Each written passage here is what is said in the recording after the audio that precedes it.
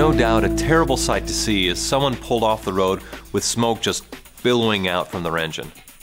There's a big loss of time, towing costs, and certainly some repair bill. But most of it is truly preventable by taking care of your cooling system. The cooling system keeps our engines from overheating. The job is to move heat away from the engine. Sounds pretty simple, right? But there's a lot of components to make the whole thing work right. So, let's take a quick review. The radiator is the part most everyone associates with the cooling system. Coolant flows through the radiator, which has fine cooling fins that draw the heat out of the coolant and dissipate it into the air. To make sure there's enough airflow over the radiator, a fan pulls air over the cooling fins even when the car is idling. In some vehicles, the fan is powered by the serpentine belt.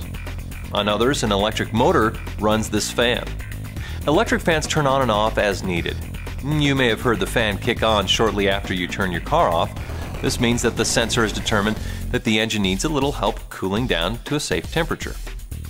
A hose connects the radiator to the water pump. The water pump pushes the water into the engine block. Now, the engine block and cylinder heads have passages for the coolant to pass through without getting into the oil or the combustion chamber. These passages are referred to as the water jacket. While the coolant is passing through the water jacket, it absorbs heat from the engine on its way to the radiator for cooling.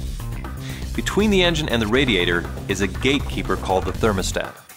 The thermostat's job is to regulate the temperature of the engine, just like your home thermostat regulates the temperature of your house.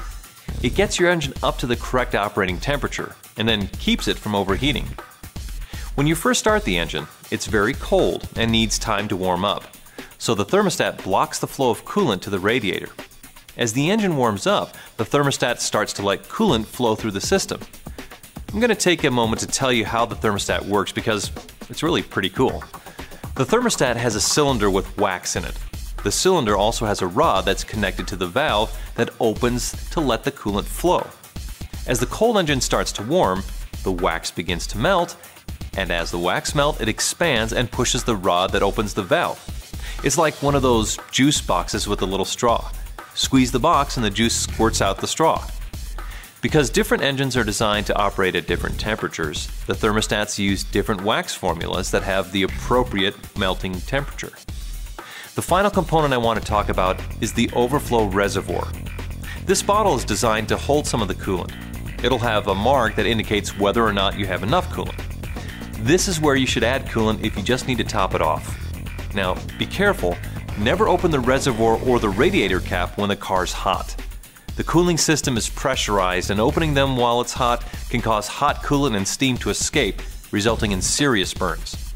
In fact, you should probably never open the radiator cap. It's there to maintain pressure. User service is done through the reservoir only.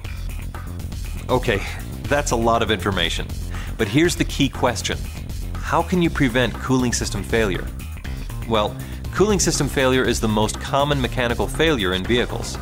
Your service center can do a periodic inspection of the components for leaks, loose connections, and weakening hoses. Your manufacturer also has specified a cooling system service interval. With a cooling system service, the old coolant is replaced with correct clean fluid that contains the additives required to prevent corrosion.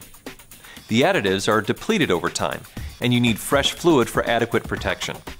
Your radiator pressure cap should also be replaced at this service as well. For more information about cooling system service, visit AutoNetTV.com.